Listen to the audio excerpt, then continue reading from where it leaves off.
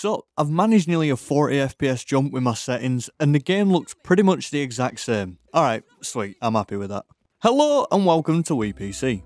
My name's Jack, and I suck at Valorant. Just one of those games I genuinely suck at, but hey, you don't, and that's why you're here, right? Are you getting low FPS in Valorant, stutters and lag holding you back? Well, despair no longer, my friend, because I'm going to show you my best optimized graphical settings for Valorant. Before we get into it, can I please ask that you subscribe and leave a like on the video, if you enjoyed it of course. Let's go. I knew very little about Valorant when I started playing for this video, but I must say it's pretty fun. I can see why it has over 14 million players worldwide. All of my teammates were very friendly and supportive.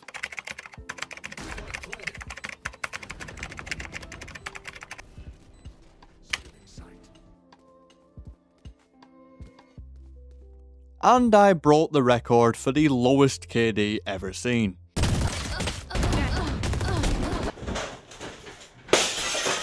But that's not why we're here.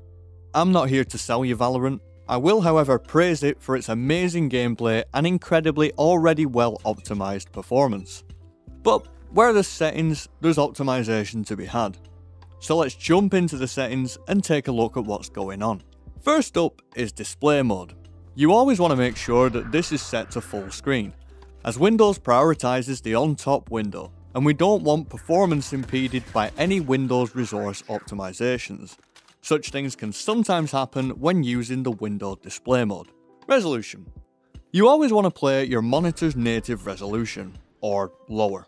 There's no point going any higher as you won't get any visual benefit. I play in 1440p, but my monitor is 4K. If you have the extra horsepower, you can play at higher resolutions, but a quicker way to gain massive performance is to drop a resolution. Like for me, it'd be 1440p to 1080p.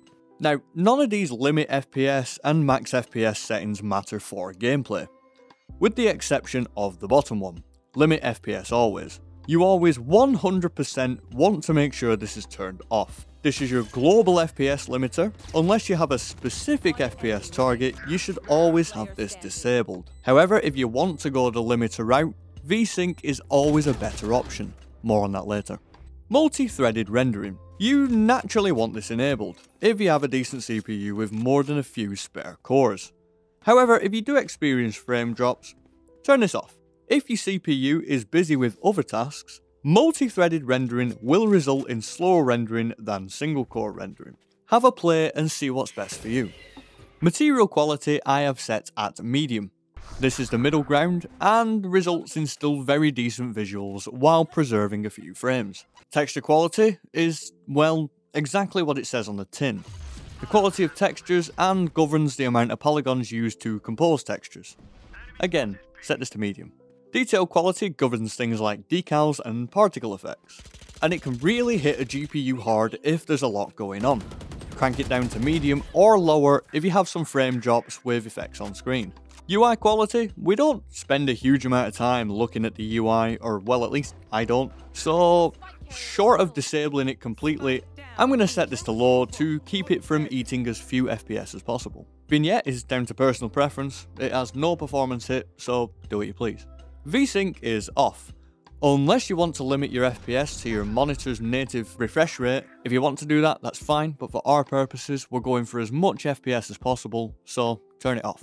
AA, or anti-aliasing, stays on multi-sample anti-aliasing, or MSAA. This is ×2, just to keep the aliasing away. Anisotropic filtering is set to ×4, to help with depth and lighting without being too impactful. Improved clarity I have set to on, just to help us as we lower some settings. Experimental sharpening is definitely set to off. Nothing good ever came from something with the word experimental or beta in it. Ask me about the 5600G experimental release BIOS, I dare you.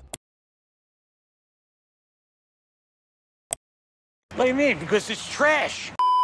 Bloom and distortion are image effects that don't affect performance in any measurable way. Not that I found anyway, so again, they're down to your preference. Cast shadows is something that can affect performance, but doesn't impede gameplay in any way for me. If you like shadows and want to embrace the sleep paralysis shadow people, then be my guest and leave this option enabled. But for me, I'm going for raw frames, so I'm going to turn it off.